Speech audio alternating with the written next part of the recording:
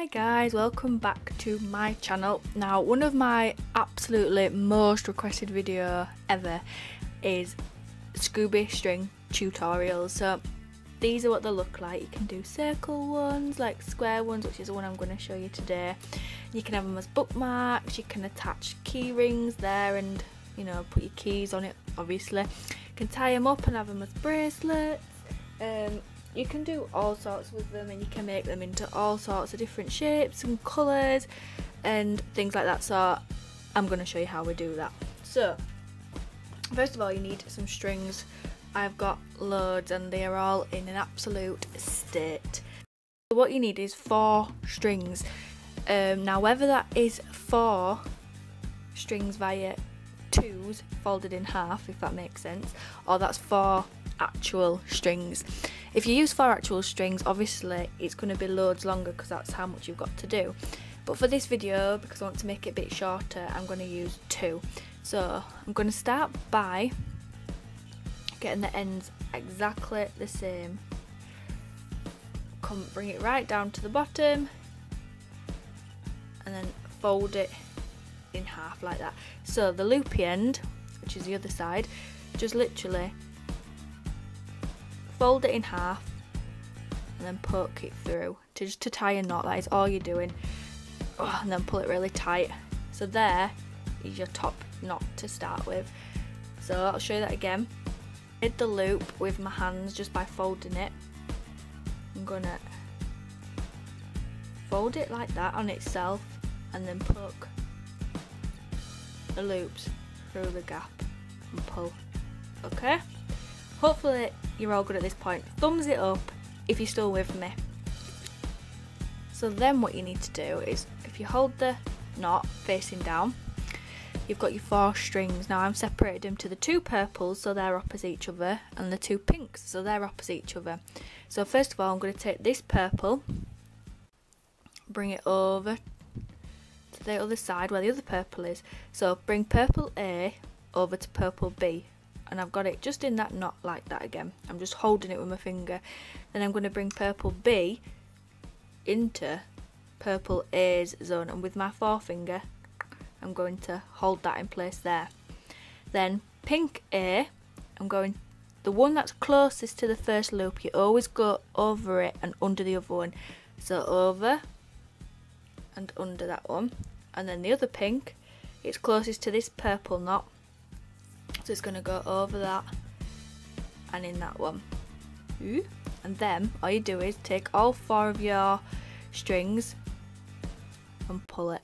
Can you see how the square part is coming? It's a coming. There we go.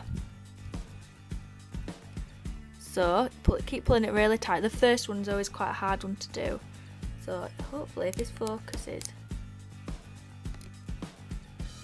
Don't think it's gonna do, you've got your square. So then you go again. Right, so again, purple over to the other purple bit, purple B over into purple A's, using your thumb and your index finger to hold them in place. Take the pink over and through the furthest away one. The other side pink, go over the closest one and through the hole of the furthest away one. And then take your 4 strings. I realise it is quite hard to see, but I'm hoping with my instructions that you are getting it. And then just keep pulling it tight, and you know if it looks like a square, you have got it right. So pink, I can do pink over, it don't matter which order you do it in. Pink over. No, I'll stick with purple. Strike that. I'll stick with what I just did for you. Purple over. Purple over.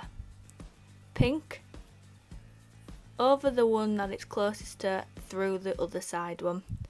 Other pink over the one it's closest to through the other one. Give it a pull. Take 4 strings and give it a pull. One more time then before I do some myself off camera, and then I'll show you. Purple A over into purple B section, purple B over into purple A section, pink A over, under and out, pink B over, under and out, and pull. You see how it's looking like a square already? That means when you know you tighten it, you know you're going to have got it right. Pull it, pull it, pull it. There we go. And then, before you know it, you're starting to get your square part. There, my sides. And the more you do it as well, the more the wires themselves know where they're supposed to go. If you see there, look, they're just exactly where they're supposed to be. Purple's opposite each other and pinks are opposite each other. So last time, purple A over to purple B over to purple A, using my forefinger and my thumb to hold them into position. Pink A over and under, pink B, ooh, dropping it, come over this one and go under the one that's it's furthest away from. Already I can see the square. Pull it. Ooh. And there we go. Over, over, through. And once you've done it, you can do it really quickly and you're away with it really.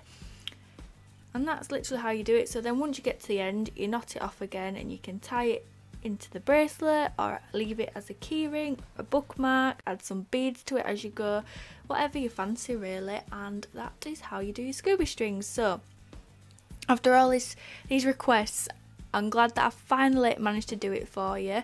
Give the video a thumbs up if it has helped you and you've managed to do your Scooby strings now, or tweet me a picture of your Scooby string that you've managed to complete because of watching this video.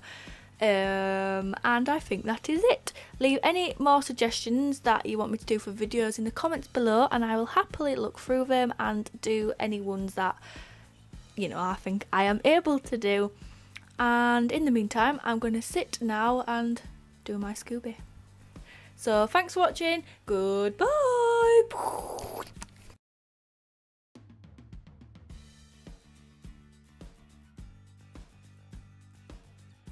So it turns out I've just ended up sitting here and I've done it, and if you stretch it you can see it quite well.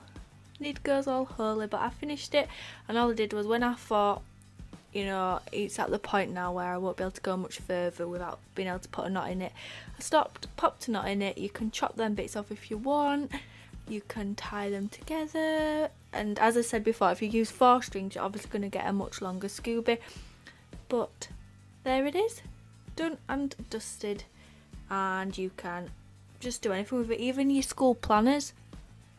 Pop it at the top and it's just a little accessory on there for you. So there we have it, my Scooby string.